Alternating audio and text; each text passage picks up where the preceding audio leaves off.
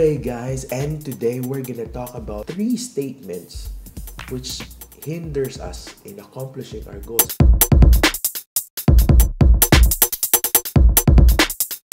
So there are a lot of things that we confess, that we say to ourselves, mga sinasabi natin, that we make these statements, and these statements stop us sa pag-accomplish ng mga goals natin. So ano ba yung mga statement na to? Let's start off with the first statement. The first statement is, I can't do it, or hindi ko kaya yan. Well, paano mo masasabing hindi mo kaya? You have never tried it yet. Maraming mga bagay dito sa mundo ang na-accomplish because people try doing it. Pag hindi mo pa na-startan, or you never even have tried doing it, you can never say that you can. Most of the time, itong attitude natin na hindi ko kaya yan stops us in accomplishing our goals. Number 2 is, this is just enough, or okay na to.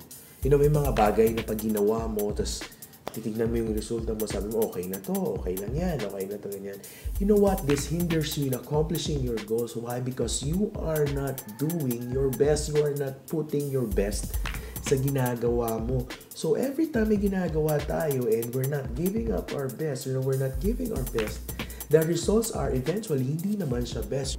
Settling for the good hinders us in accomplishing the best. And producing best results make you a cut above the rest. So that makes you different from the others. That makes you excel higher than them.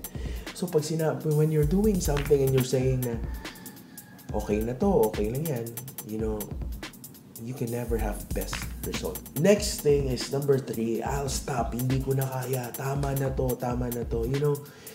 Perseverance is key in accomplishing our goals. Kasi hindi mo pa nga natapos eh.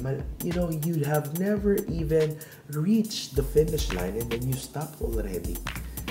Kayang-kaya natin to.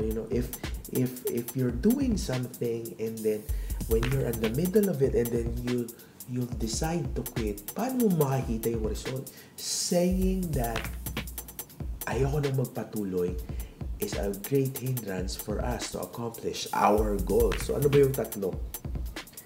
These are the 3 statements which hinders us or stops us in accomplishing our goals. Ano una? I can't do it. Pangalawa is okay lang to, or this is enough.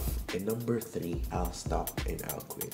Hindi na ako magpapatuloy. So you have to avoid these statements. If you want to accomplish your goals, if you want to be the best that you can be, you have to persevere, you have to take risks, and you should never ever quit. So good day guys, great day. Hopefully this is what you've learned from our end of the week vlog.